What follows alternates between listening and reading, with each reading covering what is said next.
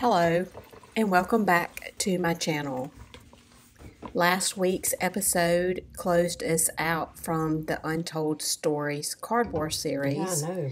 And this week I am excited to share with you a piece that I created just for you to give you some thoughts about creating a studio within your home.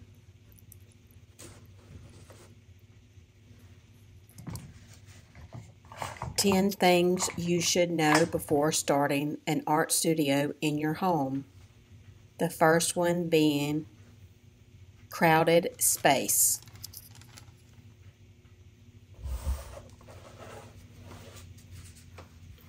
Overcrowded space. The amount of individual art pieces that you create can turn into an overcrowded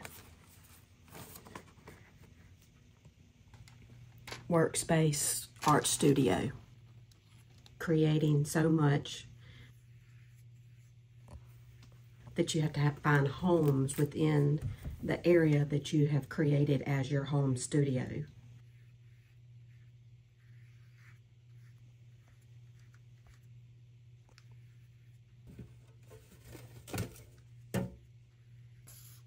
The second one being mess. Messes. The amount of messes that you will make in your space is real. Especially if you have carpet and you paint with acrylic. The third one being temperature. Depending on where your studio is located in your home, temperature within the home could be drastic. For instance, like my studio is upstairs, and in the hot months and in the cold months, like in the hot months we don't keep it cool enough up here, and in the cold months we don't keep it warm enough, and so sometimes I have trouble with my paints drying out.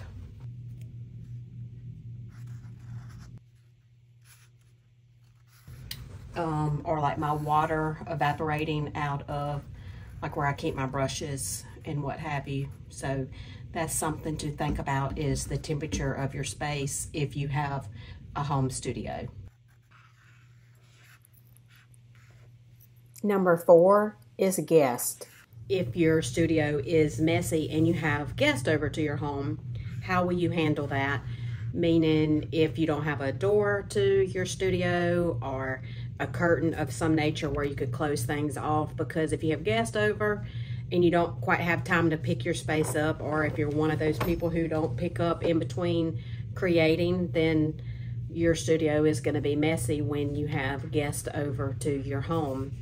And I know oftentimes when we are creating, it is hard to go behind ourselves and pick up and clean everything, because we're in the process of creating something, and it may get to the point that we aren't quite ready to put all those supplies up because we need to rest in our creative process and want to come back, you know, say the next day and look at things and add things, or something else in our life may be pulling us away and we can't quite finish creating. And, you know, sometimes it takes months to get a project finished. But just think about, if you do have a home studio, of the potential of how messy it could be, and your guests come by and can see. Luckily, I have a door on my studio that if I have to, I can close the door, and I have in the past. But for the most part, I try to get it picked up before people do come over. Now, don't think I have never had it to where it's not a mess before someone comes over, because it does happen. So the fifth thing would be walk-ins. Family members will walk in the midst of you creating. I promise you it will happen. Just know that if you are doing this and you are in the process of filming a video, there will be talking included in your video, and you will have to plan accordingly to edit that out. So just remember, walk-ins, whether it be family or a guest that comes by the house, that you could potentially have interruptions in your home studio when you didn't plan for them.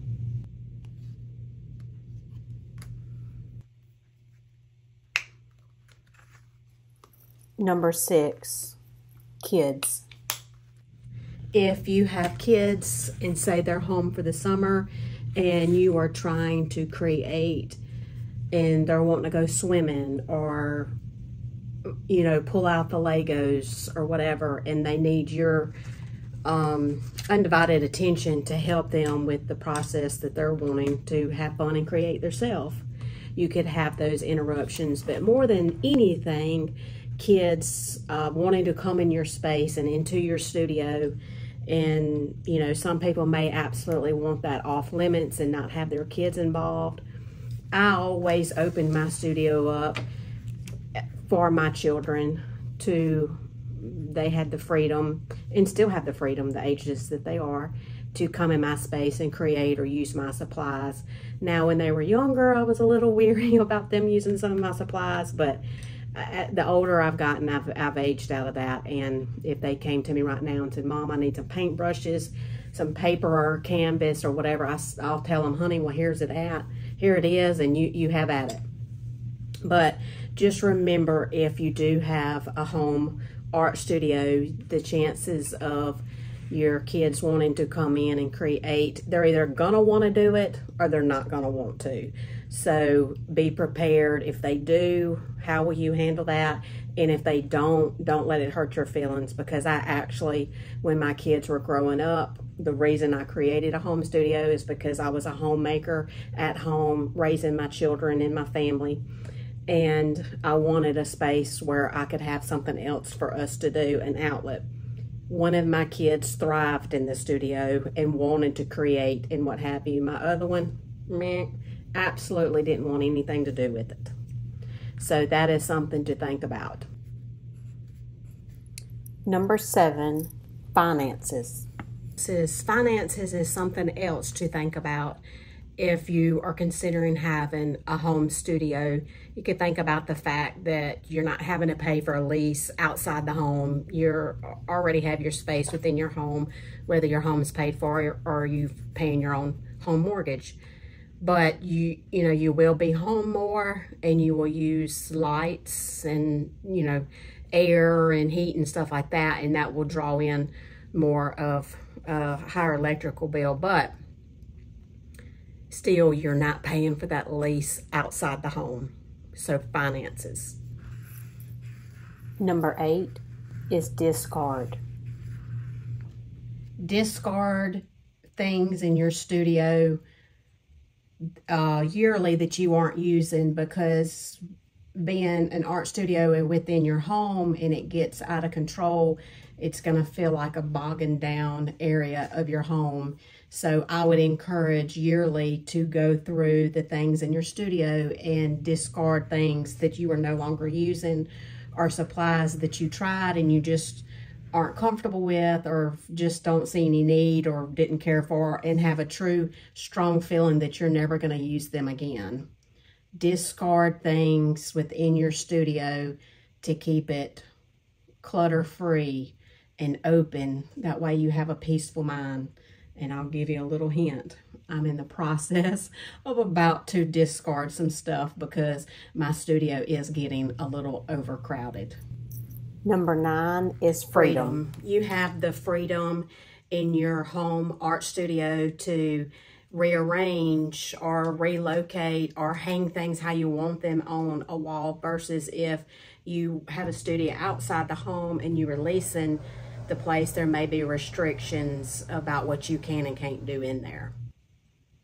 So the total freedom of having it within your home, and it's yours. So basically, you can do what you want. Number 10 is must. A must. A mirror is a must in your art studio, but a clock is not. I also have a bonus for you. I have a bonus for you.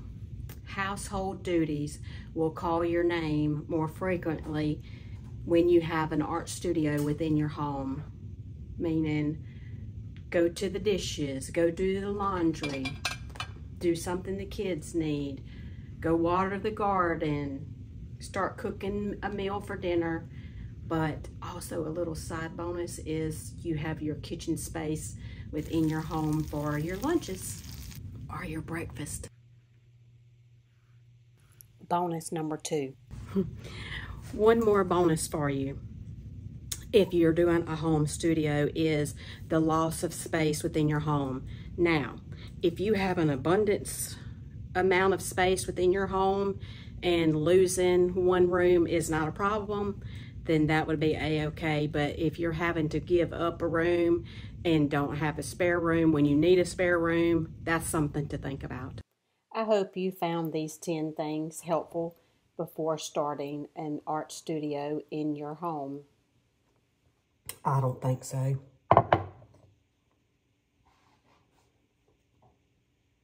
All right, well, I'll talk to y'all later.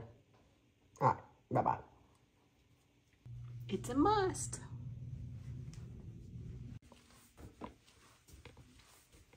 Have a good week, and I will see you next Monday. Bye-bye.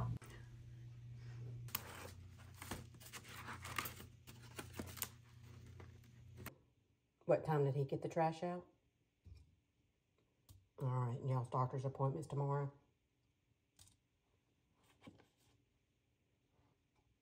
Yeah, she had to go on into work.